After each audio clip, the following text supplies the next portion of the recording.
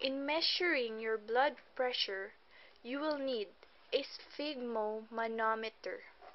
It is an instrument used to measure blood pressure in an artery that consists of a pressure gauge, an inflatable cuff placed around the upper arm, and an inflator bulb or pressure pump.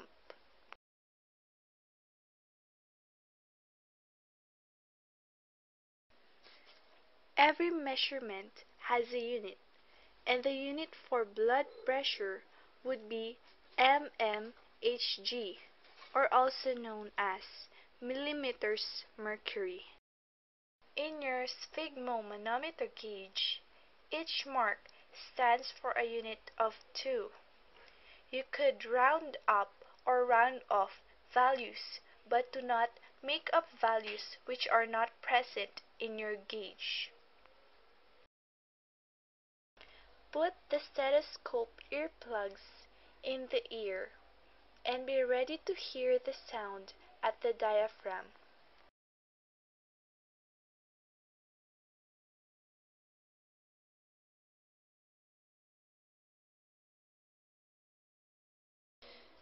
Tightly fit the cuff with empty air around the upper arm, best on left as it is direct continuation of the heart.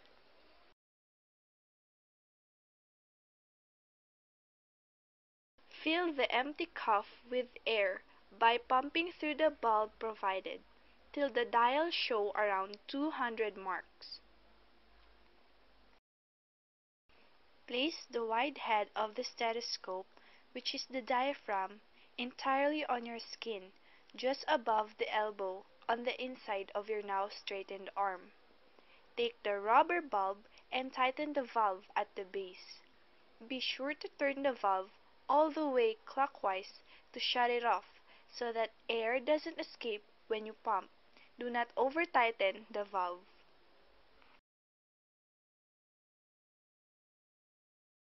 Now, gently turn the bulb's valve counterclockwise slightly so that air is released slowly and steadily.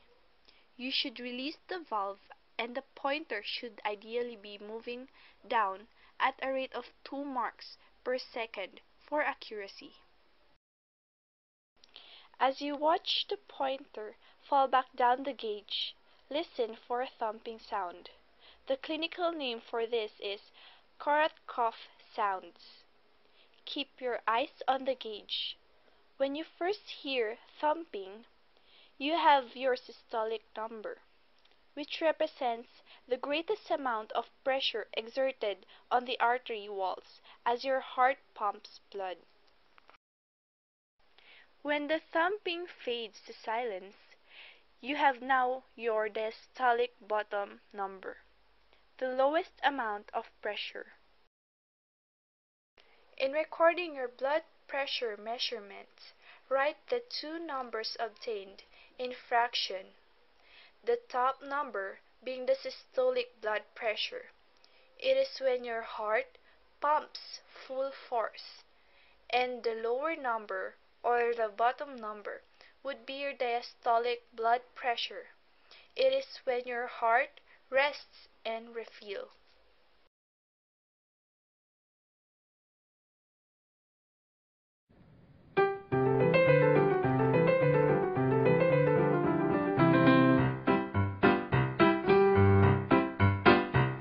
There's aspirin, adrenaline, and also aminophylline, amphetamine, adenosine, augmentin, and rifampicin, amoxicillin, penicillin, heparin, and warfarin, and estrogen, progestogen, and canesten, and chloroquine.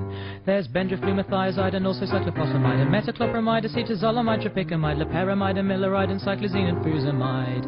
And if you're up the duff, then you'd best avoid thalidomide.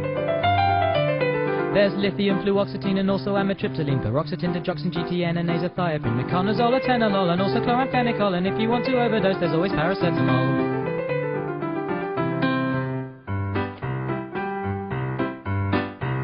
There's nitros, and there's phenytoin, Zyrtec, and diazepam, and lithium, temazepam, midazolam, clonazepam, testosterone, aldosterone, and Valium, and insulin, and lignocaine, and piriton, and Ventolin, and Ritalin. There's cefuroxime, cefotaxime, cephalexin, cephedrine, and metronidazole, and ketoconazole, trimethoprim, erythromycin, gentamicin, macrolides, mifedapine. and Actifed and Sudafed and Calpol with no sugar in.